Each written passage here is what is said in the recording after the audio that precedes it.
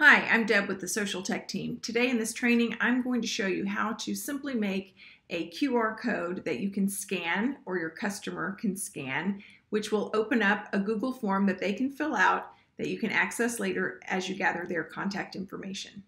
There's a lot of different tools that you can use, but for the sake of simplicity, I'm going to share with you two tools that I think you probably have some familiarity with. One is going to be Google Forms. The other will be Canva. Once you become more confident using these types of tools, there are some additional tools that we can bring into that conversation that will automate processes for you so that when they scan a code, a QR code, and fill out the form, it can then automatically populate your text marketing system or your email marketing funnels. But that's for another training. Today, let's just talk about building out the form and connecting it to a QR code. The first tool we're going to use is Google Forms. It's a free service that's available to you. Once you log into your Google account and go to Google Forms, you'll see at the top there are some templates already made, and there's one right here for contact information. I can open this Google form and customize this however I like. If we want to simply change the coloring of the form or perhaps add an image here at the top to bring in our own branding, click on the little palette here at the top that says Customize Theme, and you'll see where we can change the header and the font sizes, along with the image, which is this image right here. We can also change the colors. They have some that are provided here, or if you want to bring in a specific branding color, click on the plus sign and add in the color, or if you know your hex code, you can add that in here. In this template, this is the default information. You can change the language here to sound a little bit more friendly simply by clicking on the line and replacing that text with whatever you would like for it to say. I would be sure to include a description as to why they're providing this information and what you plan to do with it. In this standard template, you have name, email, and mailing address as required fields. If you want to turn those requirements off, simply click on the box, and then at the bottom here where it says required, if it's on, you can turn it off, or vice versa. If you plan to do any text marketing now or in the future, I would encourage you to click on this phone number box and set that as a required feature as well. When someone completes this form, you come back into the Google Forms and you can click on responses, find their responses, and you can download this into Excel or into Google Sheets and import that into whatever system you're working with. But let's get back to how we would connect this form to a QR code. On the top right of this screen, I can click on the purple box that says send. A box pops up, and in the middle of the screen, you'll see the symbol for a link. Click on this link, highlight the link, and copy it. Now let's pop over to Canva so we can build out the QR code. Here in Canva, I have a simple blank screen that I'm going to use to populate my QR code. This would be something I can print as a sticker that I can put on a catalog or an order form or any packaging that I'm mailing out. On the left side of my screen where it says Apps, I'll enter in QR code. I don't even have to fill out the whole thing, but QR code generator. And you'll see a variety of different apps that Canva interfaces with for this service. Let's just click on this second one, QR code. And now it's asking to enter in the URL or the website of where someone will be directed if they scan that code. Remember, we grabbed this link off of our Google form. This is what we copied, and this is what we're going to paste right here. We can change the coloring on this particular type. Let's just make it red, generate the code, and now we have our QR code. We don't like that. We want to make this part white, the black part's white. Maybe we want to make this blue. Now it looks a little better. Because this is in Canva, we can either print this off that would have this white background, but why leave wasted space? I think it's always a great idea to give some instruction because you never know who's going to be looking at this code and they might be hesitant if they don't know what it is for.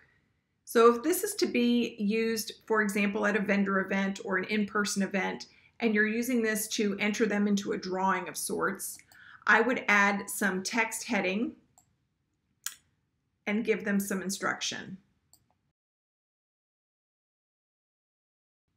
All right, so I've given them some excitement. They know that they can win a discount by opening their phone app, scanning the square, completing the form to be in the prize drawing.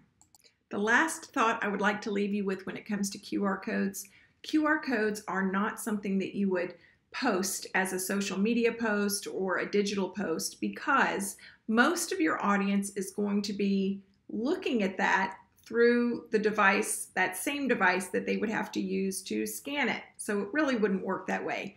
QR codes are ideal for anything that's a printed piece of material that you would be handing or showing to someone in person so that they can then use their mobile device and scan it. I hope that makes sense. Give it a try. Good luck.